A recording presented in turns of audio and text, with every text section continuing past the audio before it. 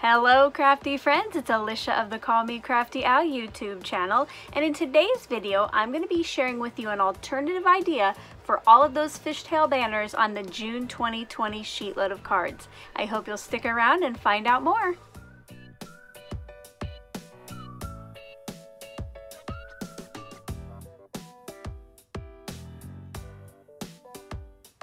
Thank you so much for stopping by today. If this is your first time to my channel, I hope that by the end of this video, you'll be inspired to click on that subscribe button below and maybe even tap that bell for notifications.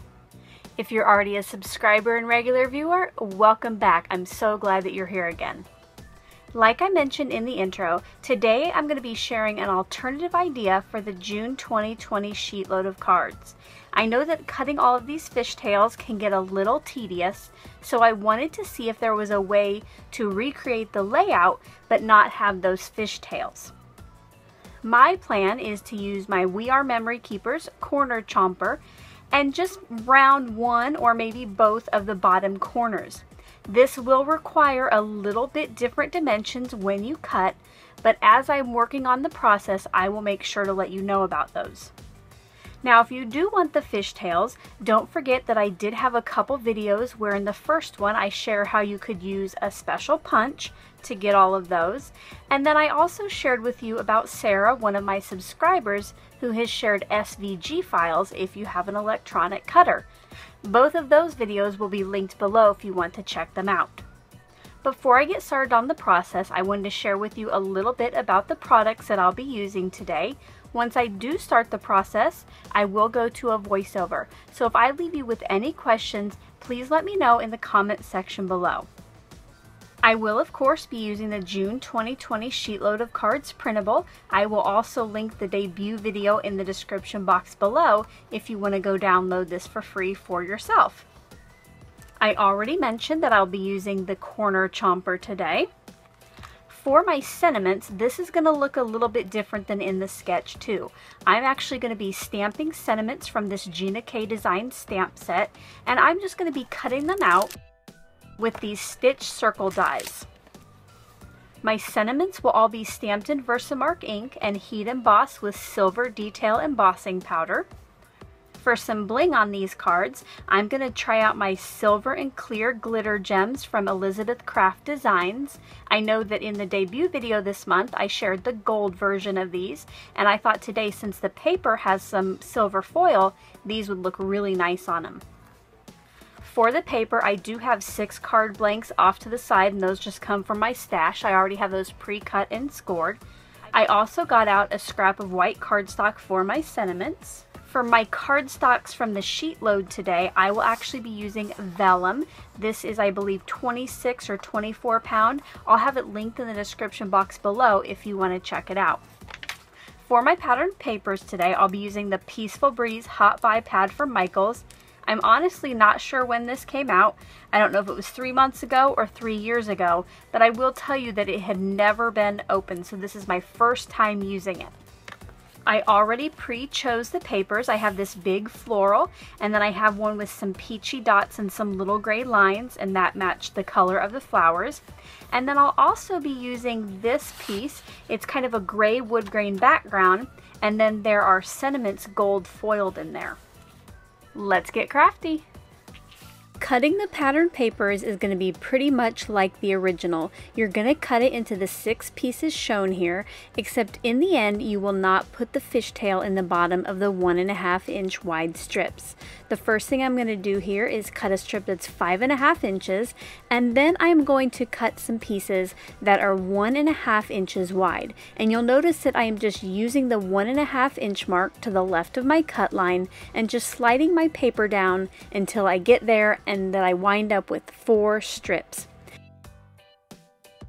I then take that 5.5 inch tall piece and cut 2 pieces that are 4.25 inches wide, and then for those strips I cut 2 down to 5 inches tall and the other 2 down to 4 inches tall, and again those are just the same dimensions as on the instructions. Now it's time to cut the vellum. These two pieces are represented by CS2 and CS3 on the cutting guide. They will still be 1 3/4 inches wide, but the heights are going to be different. CS2 would get cut to 4 1/8 inch tall, and CS3 gets cut to 5 1/8 inch tall. So what I did was cut each piece of vellum into 2 strips that were those 4 1/8 inch and 5 1/8 inch tall, and then I cut until I had 6 pieces of each that were 1 3/4 inches wide. Since this vellum is thin, I did end up stacking the 4 1/8 inch pieces, and that helped with cutting a little bit quicker.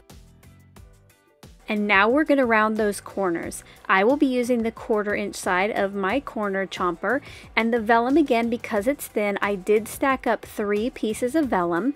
I made sure that they were nice and stacked together, and then I put them down in that corner tightly, and then I squeeze, and that just gives a nice little corner there. Now you could always round both corners at the bottom, but I just kind of like the modern look of having only one of those rounded. On the pattern paper pieces, I punched 2 at a time, and you'll see here on some of those I had to re-punch them.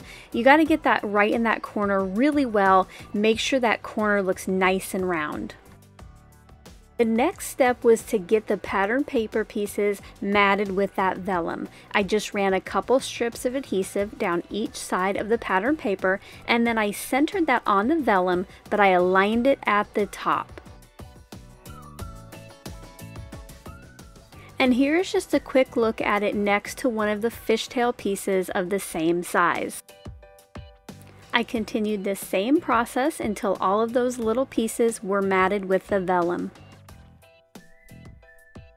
Once that was all done, I then mixed and matched the pieces so I would have the 3 pieces all ready to go for each card. The stamp set that I chose for the sentiments had 6 different sentiments, so I thought that was pretty perfect since this month's sheet load yields 6 cards. I placed each of those onto my scrap of white cardstock, and every once in a while I got out that circle die just to make sure that I would have room to die cut that and space for more of the sentiments. Once those were all in place, it was time to get them inked up. But because most of these stamps are new, I did rub my fingertips over each one just to kind of take off that oil from the process or from the making of the stamps. This helps it hold the ink better.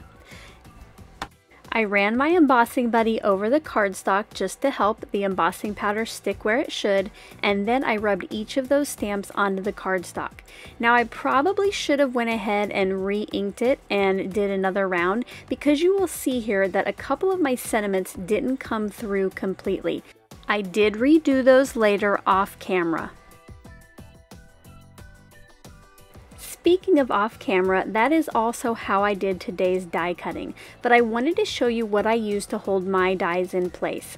I have this Scotch Blue removable tape, and this scrap actually came from the desk beside me. You can reuse that if you save it. It works super nice and it does not tear the paper at all.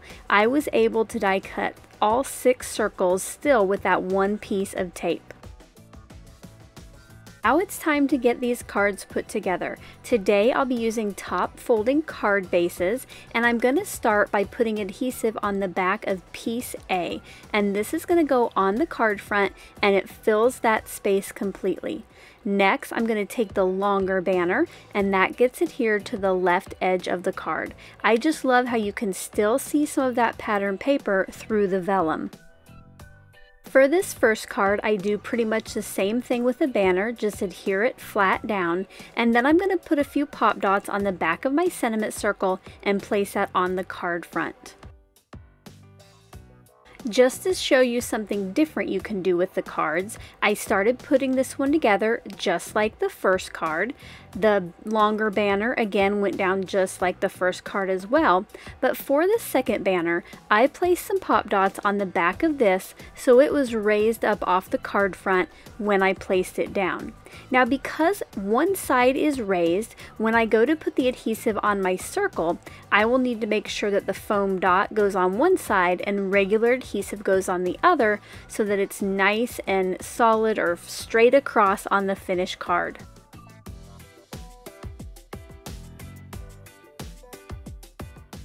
Before these cards are done, let's add some bling.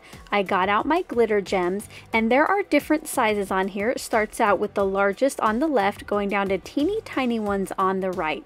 I chose a midway dot, and I placed 3 on the bottom right of the sentiment circle. For the second card, since there was already some silver foil on the bottom right, I placed the glitter dots on the upper left of the circle this time. I just thought that helped add some sparkle to a different area of the card. I continued to add these until I had bling on all 6 of my cards.